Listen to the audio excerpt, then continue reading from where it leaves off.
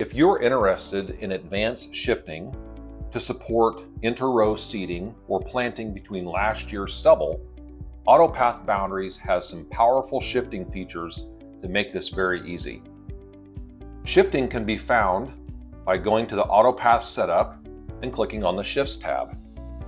You'll notice that there's two boxes here, one for boundary shifting and the other one for shifting the field lines.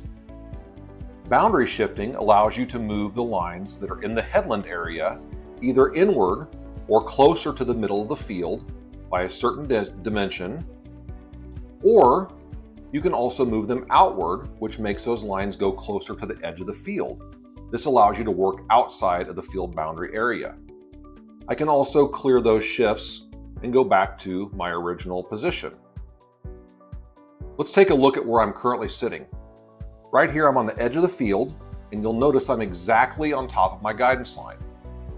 I go back into my shift, and I shift these lines by 15 inches inward.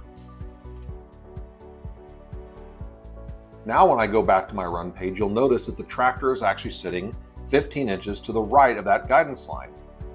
And it does this all the way around the edge of the field. So now the machine would be operating 15 inches closer to the middle of the field than it was before.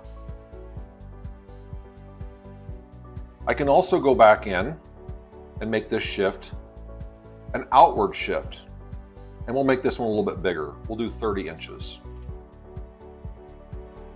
Now when I go back to my run page, you'll notice that the guidance line has moved to the right side of the machine by 30 inches. By operating on this guidance line, the machine will operate outside the field boundary. However, some people like to do this. If there's no obstacles, they can use this to spray a little bit outside of their field boundary. Just remember that the headland shift works only in the field headland area.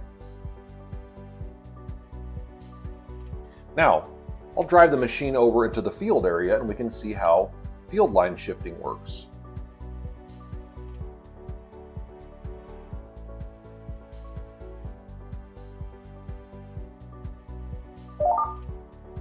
And we'll align on this line and get a machine perfectly centered up. Now that my machine is aligned to a field line, let's see how the field shifting works. The field line shifts allow you to shift the machine either to the right or the left of the current direction. We'll choose a left shift and we'll go 15 inches.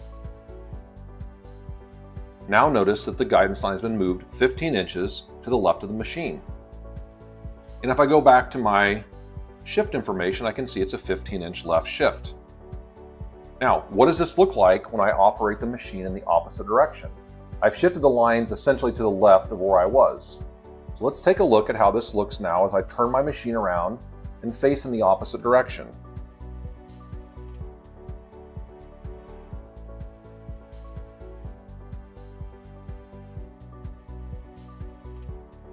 And we'll just get pretty close and see how our shift information looks. Before, it said I had a 15-inch left shift. I've now turned the machine 180 degrees, I'm facing in the opposite direction, and now it shows that it's a right shift. Because based on how the machine is now oriented, I'm now operating I have shifted those lines to the right of where they originally were. I can also use the clear shift to get rid of that shift and take myself back to where I originally started. AutoPath shifting features have a lot of power because you can individually shift both boundary lines and field lines. So if you're interested in using this technology, please take the time to practice a little bit and you'll come to see that it's actually quite easy to use and very impressive to see in action.